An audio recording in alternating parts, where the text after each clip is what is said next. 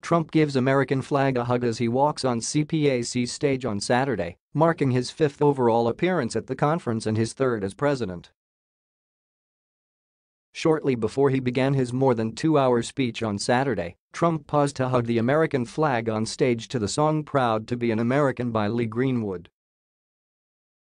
The speech was the longest ever CPAC speech and the longest speech given by a United States president at the conference. Trump's first speech at the conference was in 2011. Although Trump had prepared a speech for the conference, he went off script to discuss a wide range of topics about his presidency. "You know, I'm totally off script right now, and this, is how I got elected, by being off script," he said.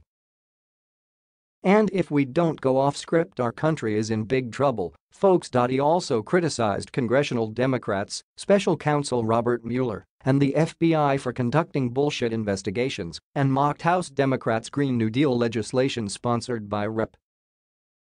Alexandria Ocasio-Cortez, New York. "I do like the Green New Deal. I respect it greatly," Trump joked as the crowd laughed. "It should be part of the dialogue of the next election."